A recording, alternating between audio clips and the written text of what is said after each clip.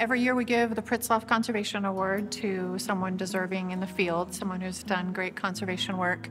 This year, because the award will be given at the Island Symposium, we chose someone with an island theme background, and the first person to come to mind was Dan Simberloff. Dan Simberloff has been a leader in island conservation since his PhD thesis was looking at island biogeography. It's really incredible to think about the invasion biology of things. And then also, as we focus on climate change, we're going to need to be thinking about how species are going to be moving around.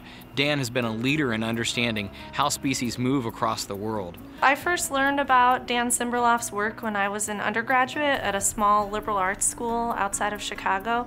He had a big impact on me early on when I was sort of just figuring out what plant ecology was and who was doing it and what they were doing.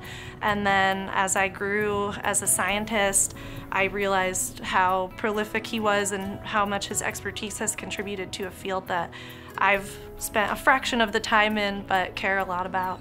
He spent an unusual amount of time for a scientist communicating with the public and making sure that the results of his scientific studies were well understood and were applied for the public benefit.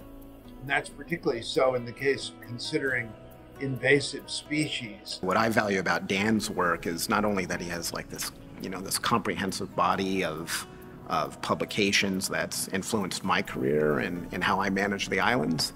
He trumpets that this is still a global challenge.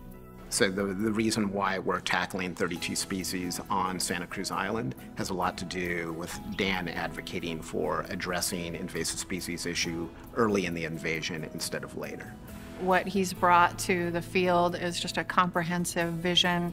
He thinks about ways we can frame the conversation of particular species that play important roles, like keystone species, just to give us a way to view the system that will help us think about restoring it. He's changed the way that we look at the world and really revolutionized the study of ecological systems. And Dr. Simberloff is one of my heroes, someone who, again, has done a lot of important work and just has this optimism and this big vision for restoration and ecology in general.